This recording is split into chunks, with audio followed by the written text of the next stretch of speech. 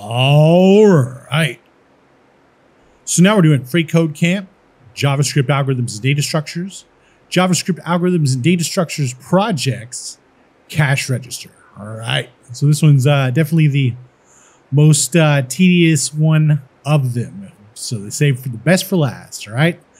So now we're going to design a cash register drawer function, checkCashRegister, that accepts purchase price as the first argument. So the price. So this thing right here.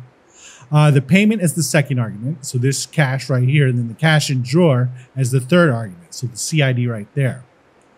SID is a 2D array listing available currency. All right. So it's going to be something like this, where it's going to say pennies, and there's $1.01 cent worth of pennies, nickels, $2.05 worth of nickels, and so on. Right.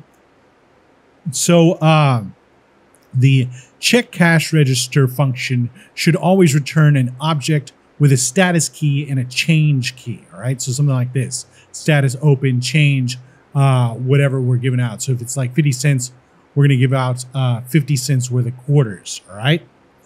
Where are we? So we're going to return status insufficient funds, change empty array if the cash drawer is less than the change due, or if we cannot return the exact change. So if this is like, there's only like 50 cents in here and they give us 100 for a $20 purchase, well, we're not going to be able to make change, right? We're going to return status closed, change whatever we're going to put. We're going to put the whole, what are we going to do? Status closed, and we're going to put the whole cash and drawer in there when the cash and drawer is equal to the change. Basically, that's what this says. When with cash and drawer as the value for the change, if it is equal to change due. All right. And otherwise, we're going to return status open and then the change, like we said at the beginning. All right. With the change due in coins and bills sorted in highest to lowest order as the value of the change key. All right. So here are the currency units, and then here's an example of the cash and drawer array. All right. So first things first, we're going to have to make an object with all of these currency units in it so that we can access it, so we can deal with this thing right here. So let's get rid of this stuff right here, and let's do something like this. Let's say let currency unit equal an object, right? So that object, well, to make this, we're pretty much going to take this array right here, but not the array within an array, but just all these sub-arrays. We're going to get that, put that here, get all these, tab it over twice like that, and we're going to get rid of all of these, whoops, we'll get rid of all of these brackets to start with, and then after that, hold on. I would do a 3000 on this, a 3000 speed, but there's a little bit more to it. So after that, we're going to take all these commas and turn them into colons, right? So yeah, that part needed to go faster. So now that we've got this thing going on, we can head on to the next part. So we're going to say down here, after that, we're going to let the change due equal the cash minus the price. All right. So it's going to be cash minus price. And so let's do a console.log change due. All right. You'll see at the beginning for this first one, it's going to be 50 cents because they're giving us a $20 bill and the price is $19.50. All right. And then also we're going to do let total cash and drawer equal, and then we're going to add up every single one of these dollar amounts and sum it up. Basically, that's what this is going to do. So we're going to do cash and drawer dot reduce, because we're summing this thing up, and we're going to have as the arguments for the reduce method sum and element. All right. Because the elements are going to be these things right here. And what we're going to do is say, what are we going to do? We're going to have this arrow right here, and we're going to say sum plus element at 1 because element at 0 is the name of it. Element at 1 is the amount. And then we're going to have to make that, we're going to have to make the initial value 0 like this, right? So let's get the console.log total cache and drawer. And you see it's something ridiculous looking, right? And you know why? Because look at this. Let's do 0.1 plus 0.2. Well, you see JavaScript doesn't handle decimals that well. So we're gonna have to deal with that. So for that, what we're gonna do is we're gonna wrap this thing up in parentheses. And we're gonna use the .toFixed method on this. So we're gonna say actually, we don't need to wrap this up in parentheses because that's already one thing. We're going to say .toFixed 2 like that. And you see it works like this. Now let's go over the toFixed method. I don't think we've gone over that. So the toFixed method of number values formats this number using fixed point notation. So if we put toFixed 2 on this one, it rounds it up. This one's going to round down and whatnot. But the thing about that is it's going to return a string, right? So if we say type of in front of this, type of, you see it's a string right here. So now we're going to wrap this whole thing up in parentheses like this, and we're going to say number. And now you see the type of the total CID is a number. So that's how we take care of that, and we have to do it. All right, so now that we've got that, let's actually widen this so that we can get all the, so that it doesn't go down or anything like that. So now that we've got this action going on, let's start off with some if statements. Well, let's continue with some if statements, all right? So let's say if, so if the total CID, this thing right here, if this is less than change due, what we're going to do is we're going to return this insufficient funds thing right here. And I'm just not going to, we're at that level. We can act like this is in our notes and we're just going to copy and paste. All right. So now we're going to do an else if, and then let's just, instead of writing that out, let's just take this from here to here. All right. And let's drop this off. So else if these equal each other, what we're going to do is we're going to change this to closed. And we're going to have the change be the cache in the drawer, CID. They're going to get everything in the cache drawer. So everything right here, right? So now we've got those two things. So we've got this one taken care of and we've got this one taken care of, right? So now let's take care of this one where we actually return some change, right? So now we're going to do an else. And for this one, we're going to start off by declaring a variable to throw these things in, what should we call it? The change array. So let's say else, we're going to say let change array equal an empty array, right? And we're going to push the stuff we need to into here when the time comes, right? So now what we're going to do is we're going to, what are we going to do? We're going to iterate through the cache and drawer, but we're going to iterate backwards because we need to make it highest to lowest. All right, so we're going to say for let I equal, and since we're iterating through this one backwards, we're going to say let I equal sid.length minus 1. So we're going to start at this index right here, right? And then after that, we're going to say while what is it? While I is greater than or equal to 0, because we're going to go down to this 0th one right here.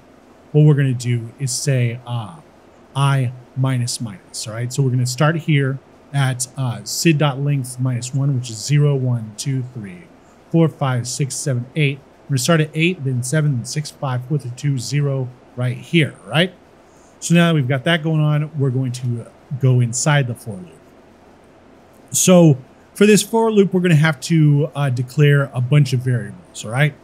So we're going to say let currency unit name equal. And this is going to be the cash and drawer. It's going to be this thing right here. So we're going to say CID at 0, right?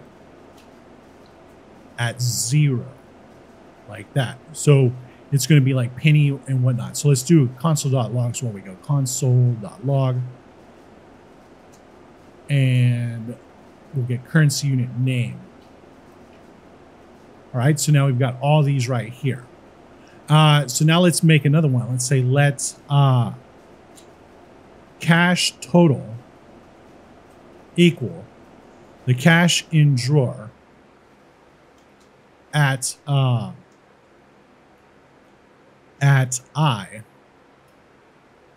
at 1.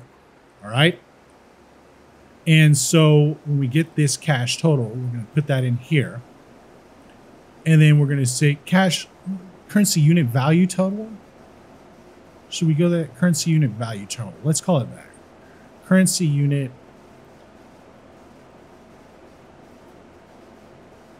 value total.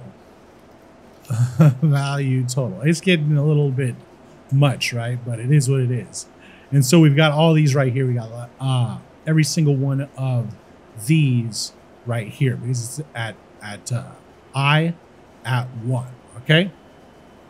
So now after we do that, we're going to say, pardon me. We're going to declare another one. We're going to declare, what should we declare? We're going to say let currency unit value equal, and this one's going to be the currency unit. So it's going to be this at the name. All right. So let's get this and boom. So we got 160, 20. Whoa. Currency unit value. Currency unit name. Oh, yeah. Up here, we need to change these also because this right here is the total value of the drawer. So we're going to need to change the pennies to 1, 2. We're going to have to just delete this stuff and change it, right? So the 1 is now 1, 5 is now 5, 10 is now 10, 20 is now 20, and 100 is still 100, all right? So these, good thing we did that console.log, right? That's why we like to check when we go. So now these are all the correct values for the denomination, right? So now that we've got that going on, that was almost a huge mess up. Glad we're doing this. So now we're going to do let currency unit amount. All right. So this is the amount of currency units. So like 101 pennies and whatnot. Right. And we're going to have that equal cash total divided by currency unit value. What do you mean currency unit value total? This divided by this. All right. And let's look at this real quick. And as we see, we still have that toFixed problem. So we're going to need to wrap this thing up in parentheses. We're going to have to call it .toFixed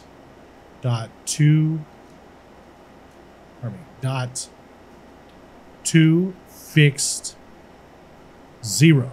All right.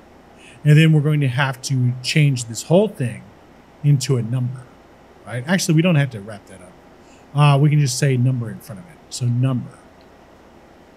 And let's stretch this a little bit more. And let's also say type of, just to make sure.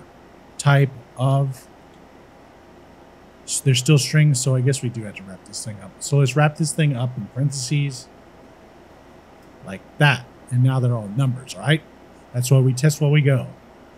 All right, so now we've got that going on, and we've got all these amounts. So we've got 101 pennies, $100 bill, and whatnot. So now let's go to the next one. And we're going to say let currency units to return. So like if we're going to return like 20 pennies, not 20 pennies, like 4 pennies, 2 nickels, 2 dimes and whatnot, you know, not 2 nickels, but 1 nickel, 2 dimes and whatnot. All right. And so we're going to have that equal 0 to start off with. All right. Because we're going to add to that. So like if we have 1 penny, 2 penny, 3 pennies, we're going to add them all to this thing right here. All right. All right. So let's keep going. So now we're going to do a while loop. All right. So let's say while, and we're going to say while the change due. So while this thing right here is greater than the currency unit value, right? So while this is more than this, all right. So let's look at what currency unit value looks like again. And then let's also say what change due. Change due. While this is greater than this,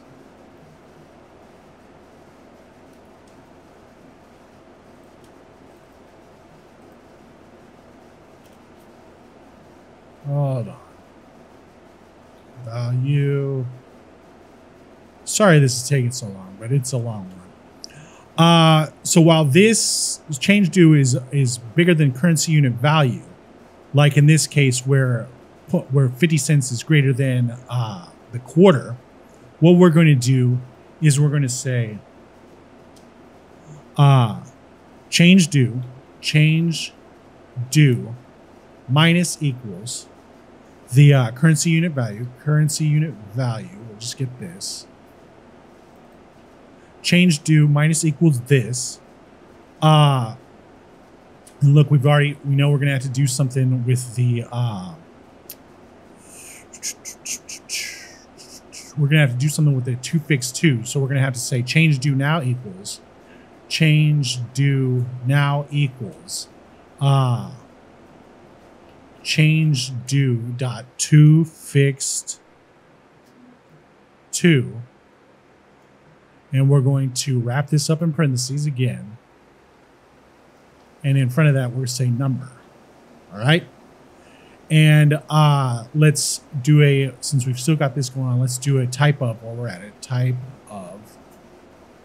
And so they are still numbers. So we're good on that. And now let's come down here and let's do the next thing. We're going to say currency unit amount, minus. So we're going to subtract from this right here. So we'll say minus. And then we'll say currency units to return plus. All right. So let's come in here and we're going to replace that and replace this. All right. So the currency units amounts, here they are right here after we take care of all this stuff. And so there's still 100 and there were 17, whatever these words, and we take 1 out. Huh? What? Currency units to return. Why would we do that? Anyway, let's keep going. Then we'll see what this is. What's the deal with that? Why are these changing? We should just change the quarters.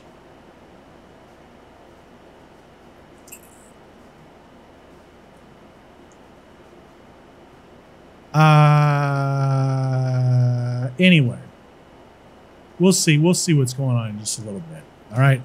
So let's go if. So next we're going to do if. Let's take this and comment it out because it's distracting me. We'll come back to it in a minute if it's no good. So if currency units to return, if this is greater than 0. Oh, yeah. Never mind. Back up. I know what's the problem. So it's not only this, but we also have to say, and currency unit amount needs to be greater than 0.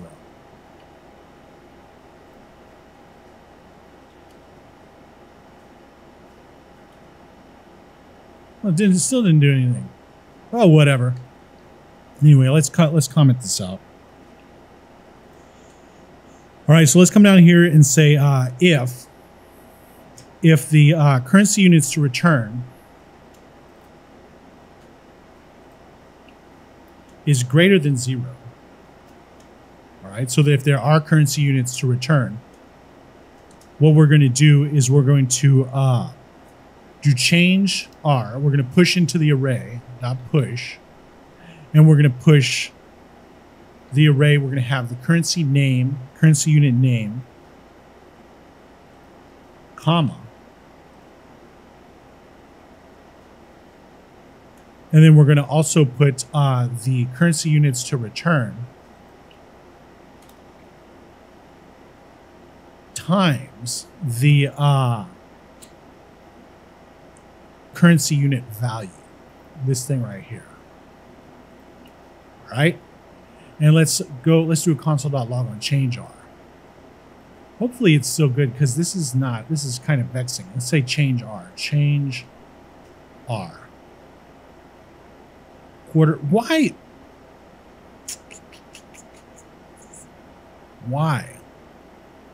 What's the deal? What did I do wrong? Currency unit value total divided by this. Give me a second.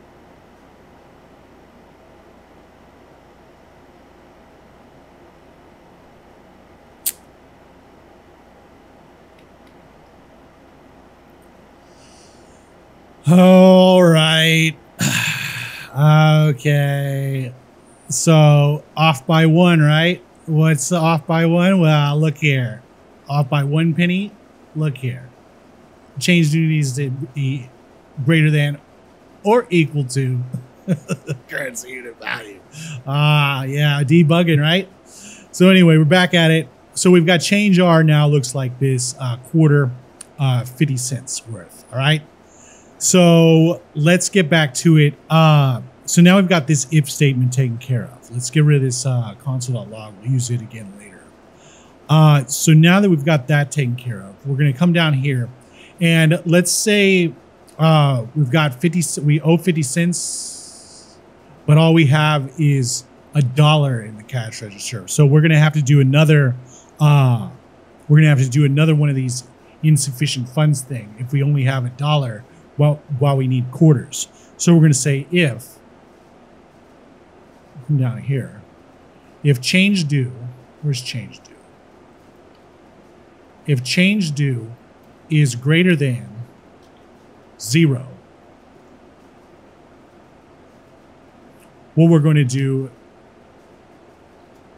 is we're going to return this thing right here, this same thing right here. So we'll copy that and drop it off in here, right? And now we're just going to return this status open thing right here. So we'll come down here after this if statement, and we'll say return. Let's just take this. We're at it. We'll return, and then we'll change this to open. Like that. And what we'll return is the change array, right? So change R, like that. All right. And so now let's wrap this thing up in parentheses and let's see what we got. Should be a quarter, 50 cents. So let's say console.log, quarter, 50 cents. That looks good. Let's hope that it keeps looking good when we run the test. Oh, good. Okay. Looks good. And submit it. All right. So that's the end of JavaScript algorithms and data structures certification. All right. So now we're on to front-end development libraries. And we'll see you next time. Oh, also, if you need more practice on that stuff, just go check out the Code Wars. Just go to Code Wars and check out the videos and whatnot. All right. And we'll see you next time.